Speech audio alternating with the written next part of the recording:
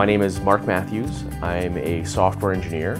I've lived in LA for the last 10 years, essentially Hollywood, and it is one of the cultural epicenters for the world. I've been giving to the Culture Project since they were formed, just because I very much believe in the work that they do. You find a lot of very hurt and broken people, the product of the sexual revolution. People are hurting, they're looking for healing, and so with the Culture Project, they're trying to get to the youth before they make a lot of these mistakes. And I think that's incredibly important, just to give them this opportunity to hear the message. And I think what I've seen is that it rings so true with them. They know, oh yeah, they're more effective, I think, than anyone else. It's a good feeling knowing your money's going to a good place.